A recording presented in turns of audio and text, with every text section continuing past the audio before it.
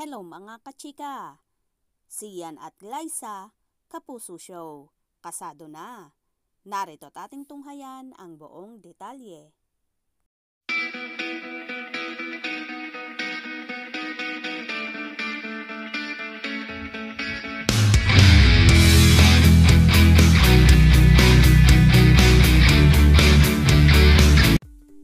Nakalabas na nung Sunday, November 7, ang Kapuso multi-awarded actress na si Glaiza Castro after spending a week sa isang undisclosed hotel sa Makati City para sa kanyang mandatory quarantine na ipinatutupad ng IATF at Department of Health sa mga galing abroad.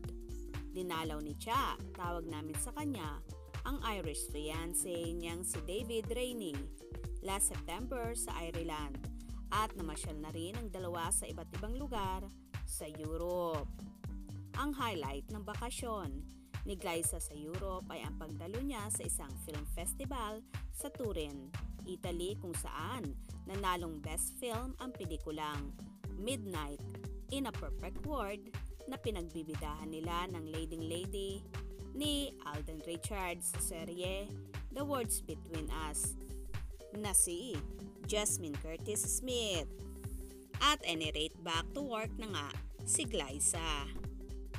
Magiging busy na siya sa lock-in taping ng False Positive, isang romantic comedy miniseries kung saan magiging leading man niya ang former kapamilya actor na si Xian. Ang False Positive ang ipapalit sa Die, Love, Repeat na on hold muna hanggang next year dahil sa maselang pagbubuntis ni Jenilyn Mercado. Dinig namin, magsisimula ang hotel quarantine ng cast at production staff sa November 16 hanggang 21. Kapag walang nag-positive sa mga taong involved sa show, ang first taping day ay nakaschedule naman sa November 26. At dahil miniseries lang ito, the show will run for only 4 weeks. Tentatively, ang airing ng programa ay sa February next year. As of the moment, wala pa rin kaming idea kung sino-sino pa ang ibang cast ng miniseries at kung sino ang magiging director nito. Aalamin na lang namin kay Glaiza ang iba pang cast members kapag nagkita kami sa kanyang contract signing scheduled this week para sa isang beauty product endorsement. Marami naman ang nag-aabang sa tampalang Xian at Glaiza Castro na miniseries lang daw na magaganap.